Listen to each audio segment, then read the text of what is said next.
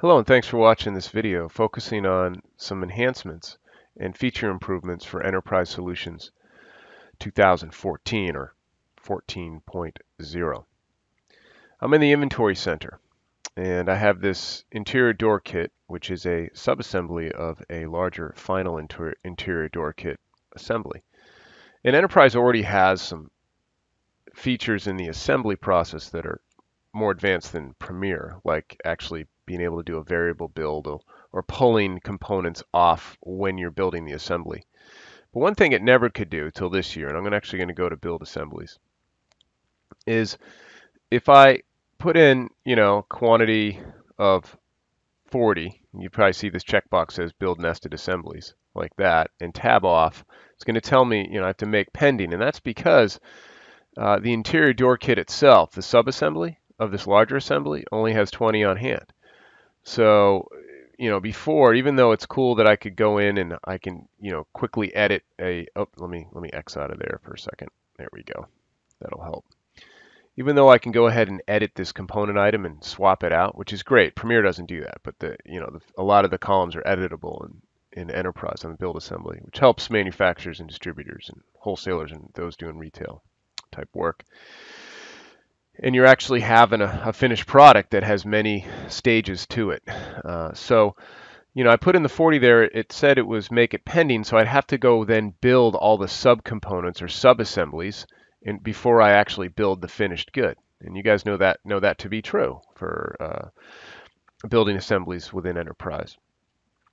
However, if I check off the box to build nested assemblies, and then which I think it now says in R1, I'm in the beta 3, but in R1 it's going to say, build subassemblies. So it's going to be, I think the language is going to be clear, although in the industry, as you guys know, it's nested assemblies.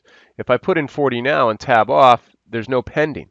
So it's actually, when I click build and close, it's going to build the actual subassembly as well, or exploding build, I think is another term in the industry that this now supports. So it's a lot easier now to do the assembly process within QuickBooks if you're using Enterprise 14, because it'll build the subassemblies for the finished product when you build the finished product.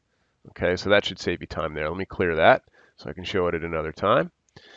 Another thing too, I'm actually going to go into the assembly itself, and you notice that my cost is 0. And we have some preferences.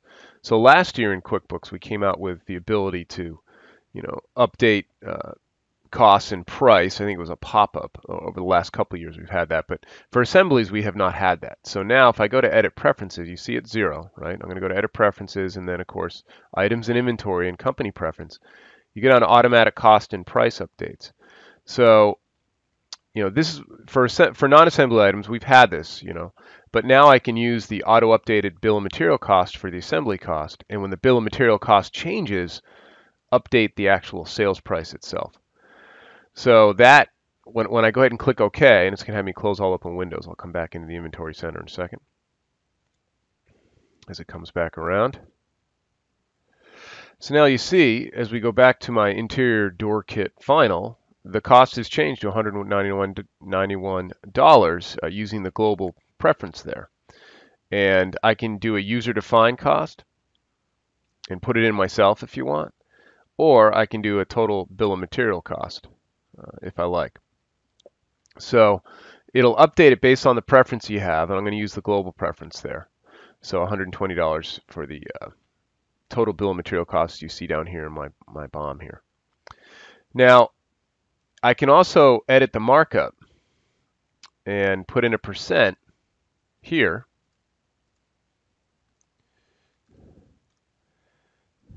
And it'll automatically calculate the margin for me. So you could either do a markup % or a margin, depending on how you like, and then you can choose a type of markup. And so I'm going to go ahead and click OK here, and then that's my new cost, and that's my price. And when my cost change of a component item, the actual sales price will be reflected as well. And that's important because sometimes you'll go in, and I wanted to show you guys another thing with the assemblies, is this where used report. So I'll go to this interior door kit and right click on it, choose assemblies where used, and it's going to say it's part of the door kit final, but I could also replace it with a different item if I want to. and you might see an item that's part of several different kits or several different assembly items or finished goods, and you can replace them with ease. And when you replace it with a particular part and that cost changes, because the parts have a different cost, it'll update not only the cost of the entire BOM, but also the sales price. So that's I really like that piece, and you can take a piece off of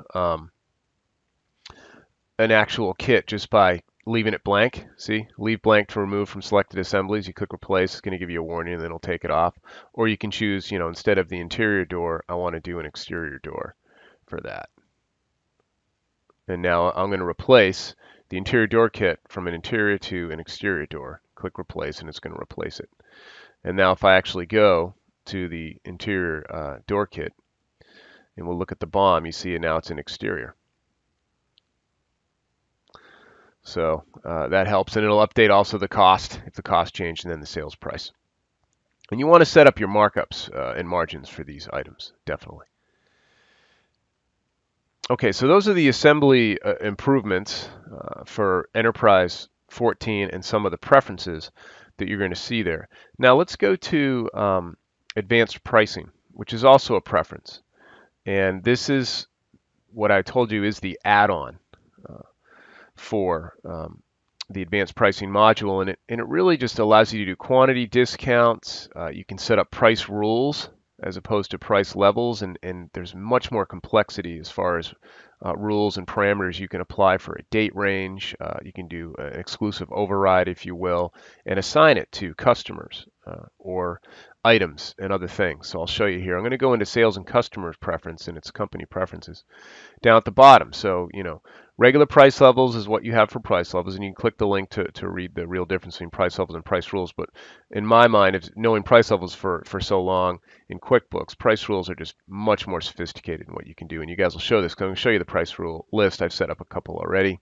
I'm not going to round the price, but you can choose to do rounding across all price rules or set a rounding for each price rule. So it's really like more of almost some advanced point of sale technology within Enterprise itself. And that's important to note here in this video, that you might want point of sale. That's great. It has excellent user security, and it's really for a retail establishment. But if you're doing tons of invoicing, I would rather have Enterprise, and I have the security in Enterprise. I can use the barcode scanning that's part of advanced inventory, and now I have the advanced price rules. So I mean, it's a worthy argument and debate if I need point of sale, or can I just go along with Enterprise. So I'm not talking you out of point of sale, I'm just saying this is really helpful. So I'm going to go to list, price rule list, and I set up a couple. One was my Oktoberfest door special, so let's drill in there. And basically I just set it for one customer. Okay, and that's just going to be my Ruby customer, but I could choose other customers as well. I could also set the condition for items, classes, or sales reps, which might be helpful, and I'll show you another one where I have items.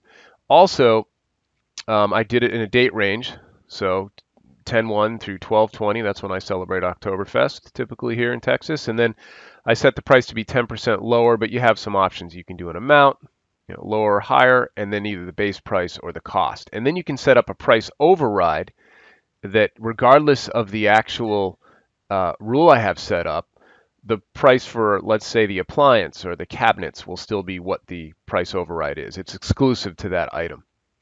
So I have that item set up, and I also have a summer sale item set up, and they are conflicting actually. I did that on purpose. This one runs from June 21st to October 20th. It's 20% lower than the base price, just to give you guys an idea. And I actually set the condition to be for all inventory parts.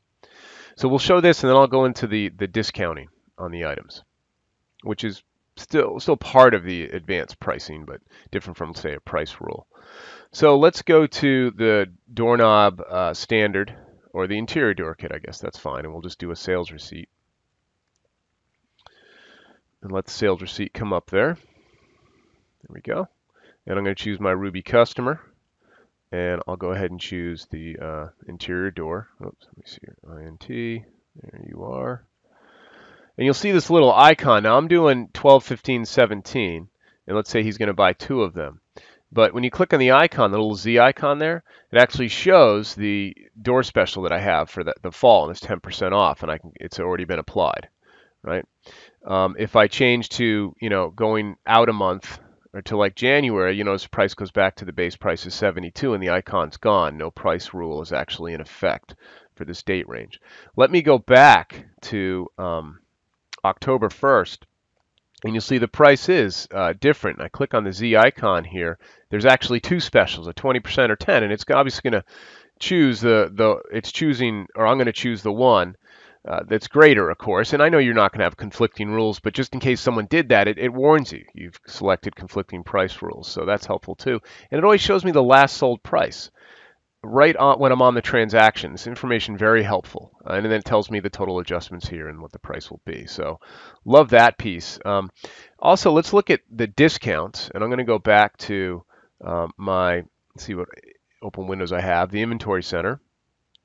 And yes, I am using the left icon bar often. I love the dark blue. I'm not going with the top icon bar like I was last year. I'm just not a big dark gray fan. You know, what can I say about that, really? Do like the dark blue. So doorknob standard, I'm going to edit this item. And I've set up two discounts on it. I love this one, it's my favorite, but you take it with a grain of salt. It's just cool to be able to do all this stuff within QuickBooks Financial, right? Without an add-on. I mean, it is the advanced pricing is an add-on, but still, it's within QuickBooks. It's our own functionality. So Enterprise can do a lot with the advanced pricing. So I have a quantity set up. The cost is sales price is $30, but it's $28.50 if I buy 20 or more, and then 30 or more is $27. Right? So I have the discount set up there on the actual doorknob standard. Let me go back to my sales receipt here, and I'm going to add a standard doorknob there, and I have set up at 24. Now that's probably because there's a price rule on there. I'm gonna take it off for now, because you can, and I'm back to the $30, and I'll do 20 here, and you see it changes to $28.50, and then I'll do 30, changes to 27. So, and that's very helpful with that, and shows again the last sold price, and then the base price. Again, this is based on my discounting, so quantity discounting also very exciting with Enterprise 14 and in the advanced pricing. So let's talk about the exclusivity of a rule, or being able to do price overrides, I should say. If I go back to my inventory center, and I believe my brass hinges, they have, if I go to the actual price rule, they have exclusive a price override of $3 regardless of the rule. Actually, let me go to the price rule list. Sorry about that. And you'll see when I go to summer sale here, and if it's during these months, so June 21st to 10/20/2017, here's my price override. And I'm not combining it with anything else, but the brass hinges is $3 regardless of the percentage. So when I'm on my actual sales receipt and I choose brass hinges, I should expect to see $3, and even though it's exclusive, as part of the summer sale price rule for this particular item. So even though it should be, 20% off, it's still going to be $3 because I created a price override for brass hinges against that rule, even when it's in play. So quite a bit of sophistication and functionality regarding. Let me go to window close all now, regarding some of the features within Enterprise 14. And then finally, I wanted to show you guys another thing. If I go back to the inventory center, you can set the max and min for an item for ordering, which can be very helpful. So if I go in and edit this particular item, I can actually send a max. Go quantity enhance 246, my max is 300, so I'm never going to order more than that. And where this comes into play is when I go ahead and do my stock status report and auto create purchase orders, it'll take into effect the or factor in the maximum, so I don't over order. And you can even do available quantities. So you might have sales orders for this, and when I go to create auto purchase orders, it's just not going to order more than that maximum. So that's also very helpful for anybody, ordering items, tracking inventory stock, and not wanting to over order, and doing build assemblies. And then, of course, for that pricing sophistication, that's part of the advanced pricing module within Enterprise 14. And of course, advanced pricing is an add-on by price. You have to pay for that $3.99 a year and have to have a full service plan. But that in tandem with the advanced inventory, and I just love the quantity discounting. So I hope that was helpful. It gives you a kind of a bird's eye view of some new things within Enterprise. Look for another short video of mine regarding job costing enhancements within Enterprise Solutions 14. You guys have a great day.